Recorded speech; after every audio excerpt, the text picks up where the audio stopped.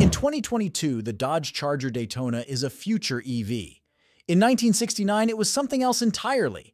The Charger Daytona was a supercar decades before that word came into the modern lexicon. It was made to do one thing: win at NASCAR races. NASCAR of the 1960s is wildly different from the mega spectacle it is today. For one, stock cars were ones anyone could go out and buy. They were modified for safety and tuned for racing, but were more or less the same cars you could find in a dealership. NASCAR regulations at the time stipulated that any car used in a race had to be mass-produced and available for sale. Dodge had the idea to take a 1969 Dodge Charger, an already extremely capable muscle car, and squeeze every possible ounce of performance out of it. It was equipped with the legendary 426 cubic inch Hemi V8 or 440 cubic inch V8 and given aerodynamic upgrades that would make a Cessna jealous. Needless to say, here are the reasons why NASCAR banned these baddies. A winged terror. From Talladega to Daytona, the Charger Daytona was a monster for anyone racing against it. It was the first stock car to hit 200 miles per hour on a track. Over the 1969 and 1970 seasons, the aerodynamic Charger won 6 races. Its cousin from Plymouth, the Superbird, won 8 races. Ford attempted to follow up with its own cars, the Ford Torino Talladega and the less subtly named Mercury Cyclone Spoiler 2. These vehicles, with their wild aerodynamics, were dubbed the Aero Cars, and NASCAR didn't like them one bit. NASCAR banned the ludicrous wings and nose cones after just a year. The Daytona was just too good at racing. Overall, Dodge made just 503 Charger Daytonas before setting its sights on more pedestrian cars. Nowadays, Charger Daytonas are incredibly rare, and seeing one in person is special. Surviving examples sell for absurd amounts. Even dilapidated barn finds demand huge prices at auction. Over 50 years later, the Charger Daytona is remembered as a prime example of function over form. It looked wild and raced like it too. An aerodynamic marvel. Part of the secret to the Daytona's success was its huge rear spoiler, as it looks like designers took styling cues from aircraft rather than other race cars. The wing was for more than just showing off, as it provided an immense amount of downforce to keep the car planted on the track when racing.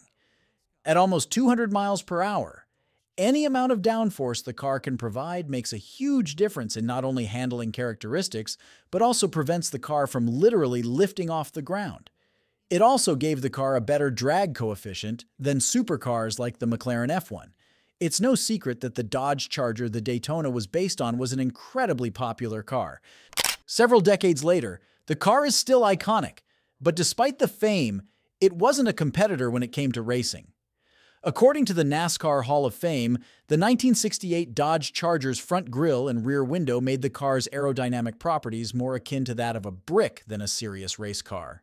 The Dodge Charger Daytona all but eliminated those difficulties with a then bizarre-looking nose cone and its now legendary rear spoiler.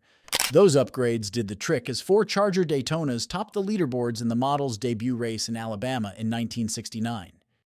The end of the Aero Cars. Entries from Chrysler were so dominant in racing at the time that by the time the 1970 Daytona 500 rolled around, 23 of the 40 cars on the track were Dodge Charger Daytonas, or its similar cousin, the Plymouth Superbird. William France Sr., also known as Big Bill, and the founder of NASCAR, was the one to put a lid on not only the aerodynamic wonder cars from Dodge and Plymouth, but every automaker in 1971. Along with rules banning the Dodge Charger Daytona's unique brand of aerodynamic wackiness, NASCAR banned the use of large displacement engines. New rules kept the size limited to just 305 cubic inches, significantly smaller than the Daytona's 426 cubic inch and 440 cubic inch engine options. With the NASCAR rule changes and Dodge's winged wonder leaving for good, it put an end to the era where someone could buy almost the exact car they saw racing on Sunday. The Charger Daytona accomplished exactly what it was set out to, and stands as one of the few cars in history that were so crazy and unconventional that it took pieces of motorsport legislation to stop it. Well, there you have it, the reasons why NASCAR banned the legendary Dodge Charger Daytona. Do you think NASCAR did the right move by banning these cars from the track? Comment down below and let's discuss.